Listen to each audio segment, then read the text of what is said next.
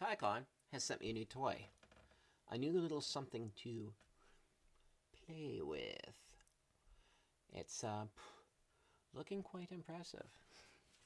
So this is the new switch that Tycon has brought out. It's a new industrial switch. It's the TP-SW8GBT-AT/PSV-U IEEE 802.3AF/AT/BT/passive. So this does everything. It's got two 1 gig / 2.5 gig base X SFPs on it.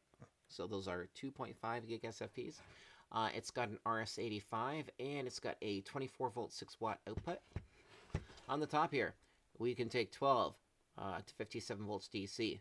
Max POE power, 12 volt input, 60 watts, 24 volt input, 120, 54 volt, 240 watt. Plus there's a USB 3 on here for some weird reason.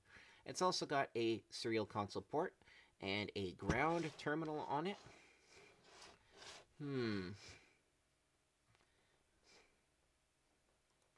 I have a feeling this has some buck boost in it.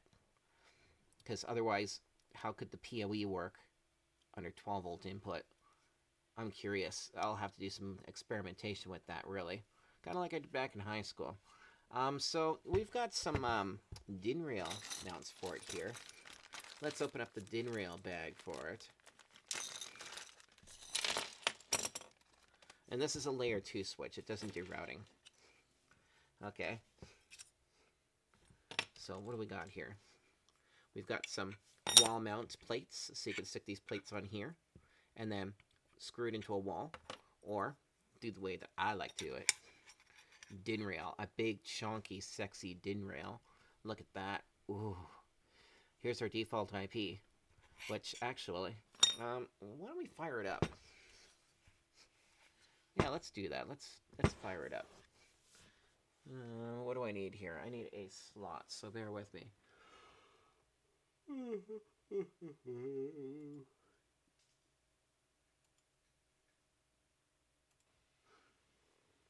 Alright, we've got some power connected to it.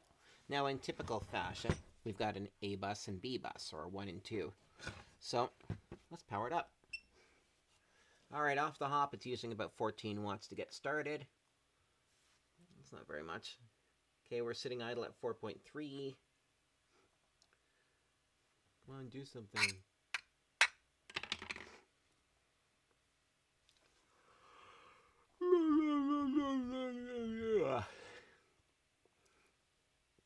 Well, it's sitting quite happily at 4.3.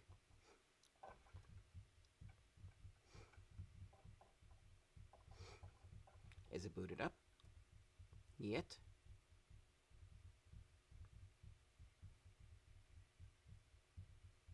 Max total passive POE at 54 volts is 120 watts. Cool. Alright, let's plug into port 1. And so that I can bring this thing up on me computer and log into EAT. And we'll do the power testing screw around video. Either as a second portion to this video or as another video. Let's just see how the night progresses. Alright, so let's go over here now.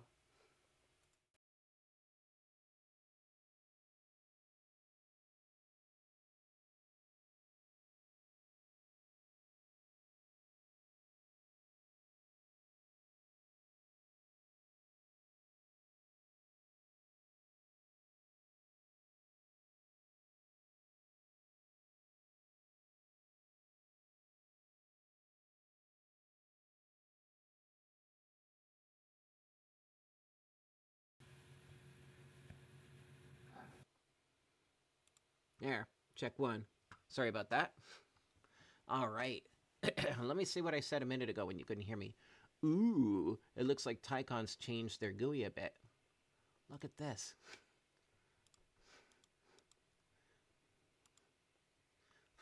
This isn't nearly as kludgy. This is actually quite snappy. Mosquito. Oh, am I gonna... National bird of the Minnesotans. Alright, so let's see here. Cool. 48 volt passive. Look at the drop downs on this. Wow, I'm really liking this new Tycon interface. Yeah, this is cool. This is really nice. This is, oh my god. They listened to us.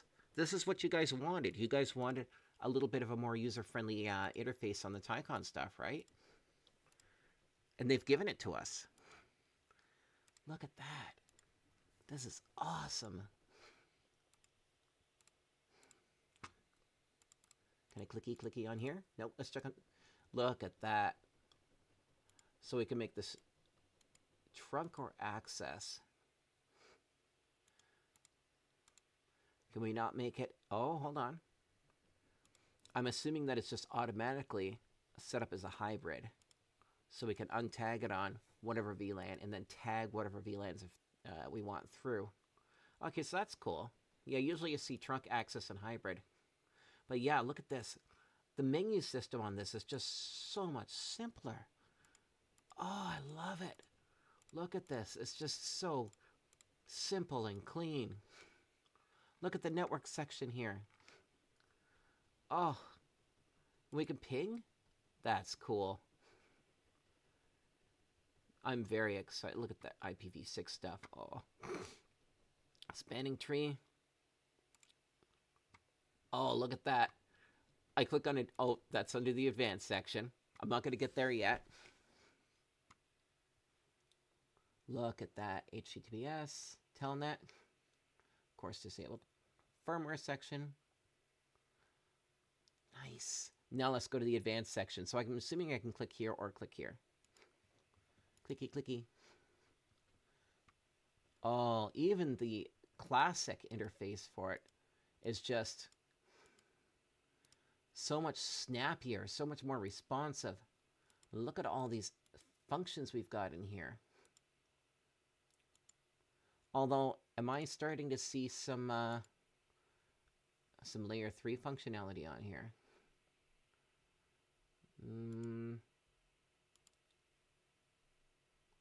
There's our spanning tree stuff.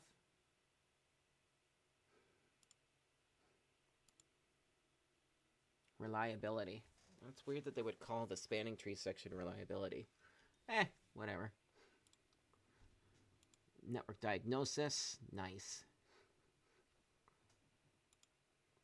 Alarms.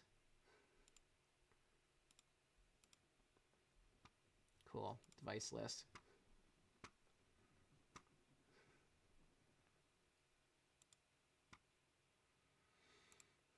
All right, and system management.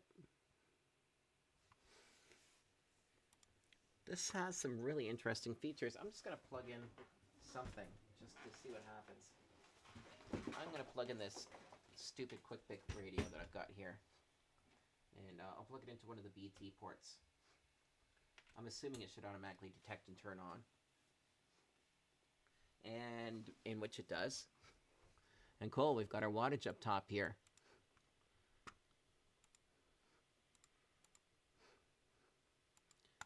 Yeah, I'm liking this. This is looking pretty cool. So yeah, we don't have the 24-volt DC passive enabled on it. We're not using... Oh, this is great. Now, you're probably wondering if the gigabit ports on this thing are 2.5. They are not. This is only 10100, 1000 base T. It's only the SFPs that can do 2.5 gigabits per second. But this is a really sweet little switch. I mean, especially having like what? 1, 2, 3, 4 ports that can do PT. Right? This is pretty cool. Yeah, and it actually shows you which port has power on it too, right there. And how much power. Wow. This is a nice switch. I mean, really it is. And like, the fact that you can actually choose your 48-volt passive. Oh, this is beautiful. So, yeah, I'm really happy with it so far. I guess, so this is going to be the, I'm going to go back to the other screen now. There we go. Check one, check one. All right, move my microphone over here. So, you can see my muff off camera here. Move it a little bit. There you go. So, yeah, you can see this little switch. It's got some weight to it, by the way, some girth, eh? Woof. This is a great little switch, and I have to say, I really like the new interface on it. This is cool. Yeah, so you know what? I'm like done for the night. And how long is this video? 10 minutes. That's good enough for most of you monkeys out there with your horrible attention spans. Damage from social media and smartphone technology to the point where anything that's longer than 2 minutes or even 56 seconds is too much for you to pay attention to, and then you bitch about it. So there you go. The new sweet Tycon device with a brand new GUI.